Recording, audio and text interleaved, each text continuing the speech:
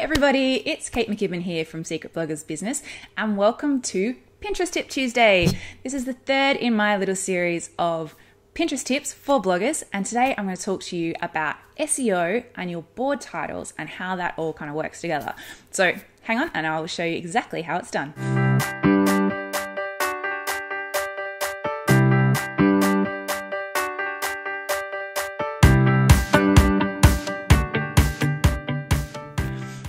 Alrighty guys, let's get into this. So I'm sure some of you would have noticed that when you're Googling things at the moment, or actually if you haven't noticed already, now that I've told you this, you won't help but notice it everywhere.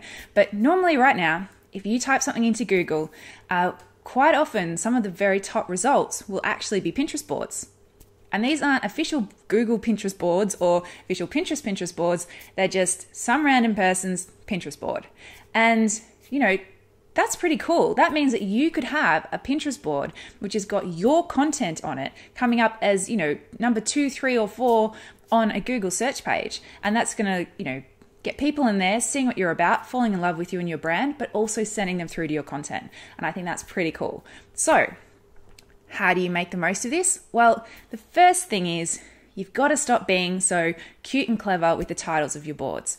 Yes, it sounds way more fun to call a board something like, you know, like, brr, it's cold outside when you mean winter fashion ideas, but Google's not going to get it. And chances are maybe your readers aren't going to get it either. And even when they're searching within Pinterest, it's not going to bring up that board. So it's time to get back to basics. Sorry if it's a little bit boring, but you know, you can make up for all of that by pinning really beautiful, amazing things onto that board. I think everyone will forgive you for giving it a boring name. It means that Google's going to find it easier, that Pinterest is going to find it easier, and it's going to make that board work so much more effectively for you as well. So that's my tip. Stop being so clever with your titles. Time to get back to basics. Just chock full them up with keywords, and fingers crossed, one of those are going to be appearing on a Google page very soon. So that's it from me.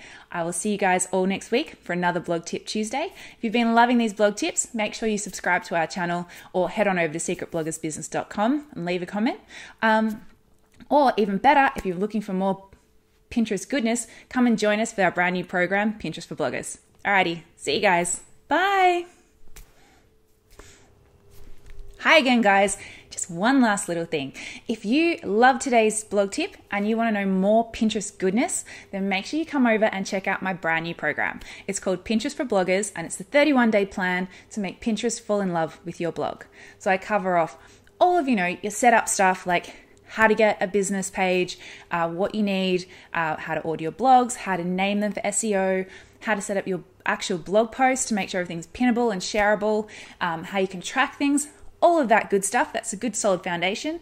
And then I also share my top secret strategies that have helped me get up over 150,000 followers on Pinterest so far. Normally at the moment we get between 200 to 300,000 visitors to the blog from Pinterest every single month. And also we're growing at around about 1,000 to 2,000 new Pinterest followers a week. And to do all this takes about an hour a week. And it's definitely one of the best spent hours that I do as far as return wise, and I want to show you exactly how you can do that for your blog too. So come over to either secretbloggersbusiness.com or pinterestforbloggers.com and check out our brand new program. It all kicks off really soon and I'm really excited to share it with you guys. Alrighty, see you guys next week. Bye.